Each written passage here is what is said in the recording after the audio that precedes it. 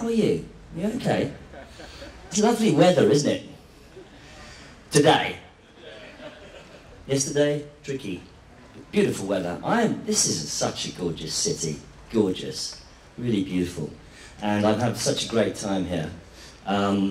Beautiful city, beautiful countryside, beautiful people. Marvellous. So easy to please, aren't you? So easy to please.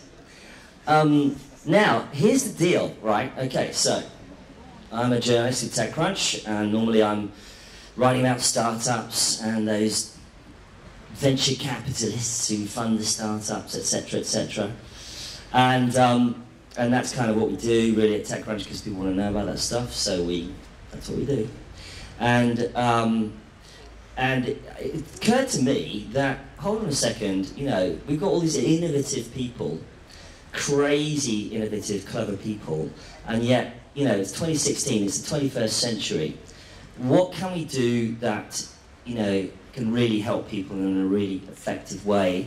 And, you know, I was thinking about this last year, and then the whole kind of thing started happening with the refugee crisis, which is really kind of a word I kind of unfortunately have to use, because although personally I would much rather talk about the refugee opportunity, not the refugee crisis, but that's kind of what people talk about. And I thought, what can we do?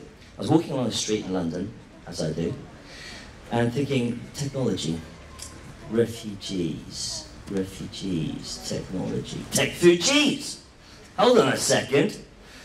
Let's think about this. So I thought, let's just see who's out there who wants to, you know, get involved, start, you know, bringing, you know, the kind of clever brains that we all have in the tech community to these issues, and put up a Facebook group, and invited a few friends in September last year, and I thought, that's it, maybe we'll just get together, we'll, you know, have a meet-up, start talking about maybe some things that we could do as a community, and involved, you know, just invited about 20 friends to the Facebook group, and then the next day there were about 150 people, the next day there were 300, the next day there were 700, and it just went crazy. It was quite clearly I was pushing at an open door. Other people were thinking about this sort of thing and thinking, hold on, what can we do? Hold on a second.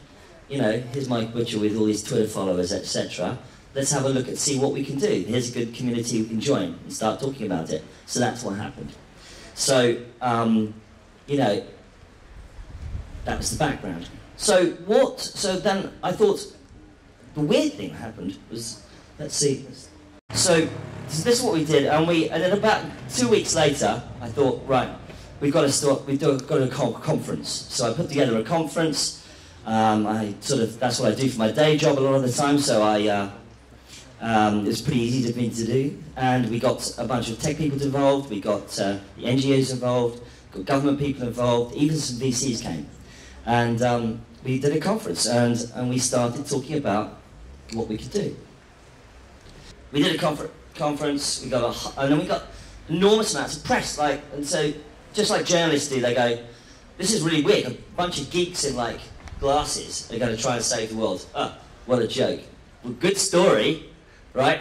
So, they started covering what we were doing, and we actually had a hackathon, we had created products, and off we went. And I was getting emails from people all over the world going like, this is cool, okay, can we do a TechFugees conference and hackathon in Sydney, Australia?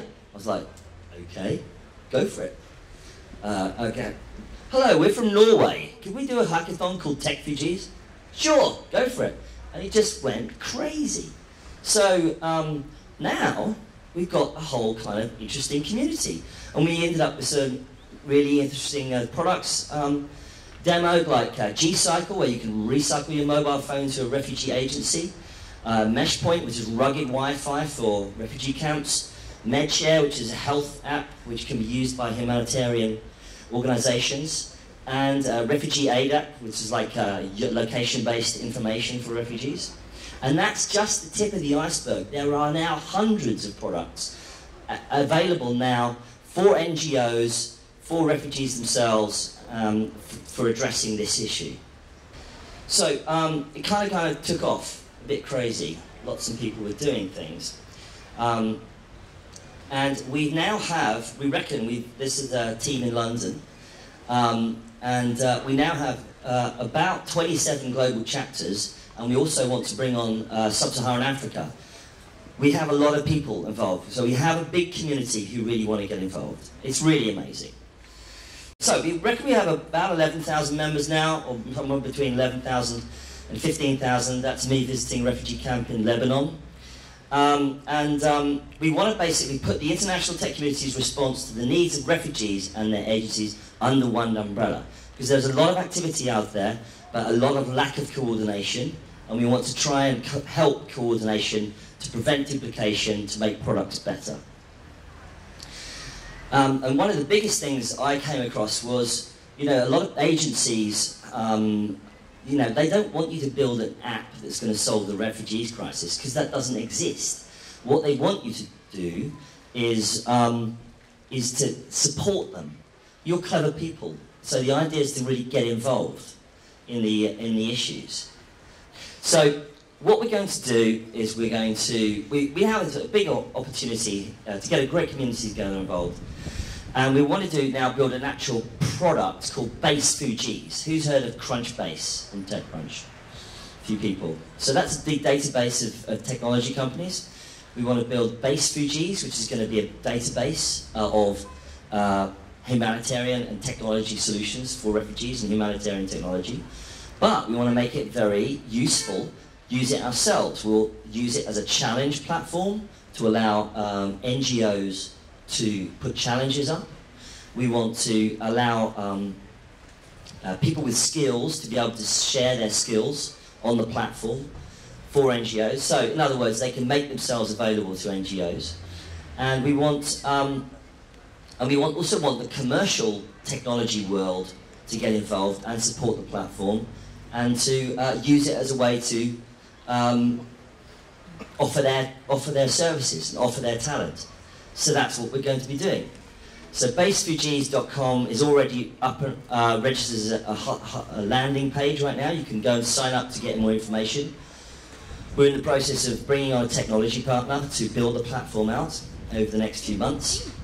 And we're also fundraising. So we're going to become a UK registered charity. We're also launching in the US as TechFugees US in Silicon Valley, in San Francisco. But so it's exciting, and coming from being in a place like here, which has been through so much strife and terrible times, it's really fantastic that we as a technology community can have the opportunity to give something back, and to get involved, and to bring our skills, which we're usually applying to deliver somebody's laundry in an hour, or a sandwich, or do a dating app or something, use our clever skills to really help humanitarian causes like refugees. So I think I'm going to sort of hit that at that point. So check it out, TechFugees.com. You can reach me, if you want to talk to me about TechFugees, you can email me on TechFugees.com. That's Mike@TechFugees.com. If you want to do TechCrunch stuff, that's okay, but use Mike@TechCrunch.com, okay? And I hope you have a great time. I'm going to be around, so if you would like to sort of talk to me, we can split it up. We can split the conversation up. Either way, we can do TechFugees and TechCrunch if you want. That's cool. No problem at all. So I hope you have a great time, and thank you very much, weather, for going away, and see you later.